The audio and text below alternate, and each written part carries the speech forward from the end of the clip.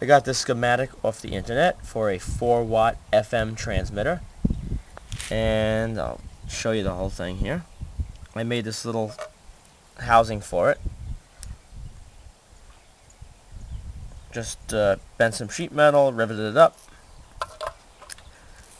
This hole is for ventilation for the transistor, along with that one and that one. This hole here is for adjustment for the frequencies. They say 4 watts, but it probably is 4 watts. It says you could run it between 12 and 16 volts. I have it turned down a little. I could actually run it at 12 volts at 170 milliamps. And if you run it at 16, you're probably pushing 280, maybe 300 milliamps, which I wouldn't want to do because the transistors run pretty hot as it is. But I like to run it right where I have it at 12 volts, 140. And I have this connector right here. You could plug it into your laptop. You can plug it into your iPod, whatever you want. I plugged it into a little 4 gig music player, like an iPod, a small one, and it worked great. I plugged it in, and it sent the signal a good, I'm at the bottom of a hill, and it sent it about 1.5 miles away, no problem. And if I put it on my roof, I was getting like 3 miles, 4 miles away. And it's crystal clear, great sound quality. I'll show you the connections here. I put a little toggle on off. There's a rubber grommet there. You can plug in 12 volts right there. This is all grounded, so when you touch it, you don't change the frequency. I made this antenna a dipole.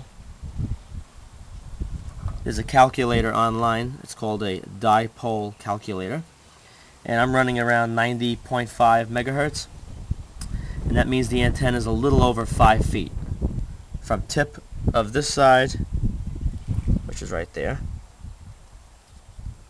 to the other tip there. And this is regular coax. That is it. Good experiment if you want to build it. Let me open it up and show you the inside. Hold on 1 second. 1 second.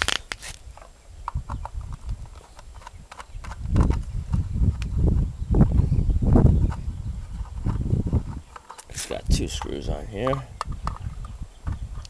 Show you the inner workings. I just assembled this one on a PC board, perf board actually.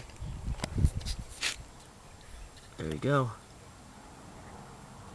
The bottom is a piece of like just red paper to prevent the board from shorting out against the housing. You can see the brass screw sticking through with the nut, and that's to ground the whole housing. You can see a transistor with red, like a pinkish fin right down there. This transistor is the main one. It gets pretty hot if you don't have that. I made that heatsink. Coils, you got 2 capacitors. It's a really good unit. Look up on the internet 4-watt FM transmitter, and you'll see it come up.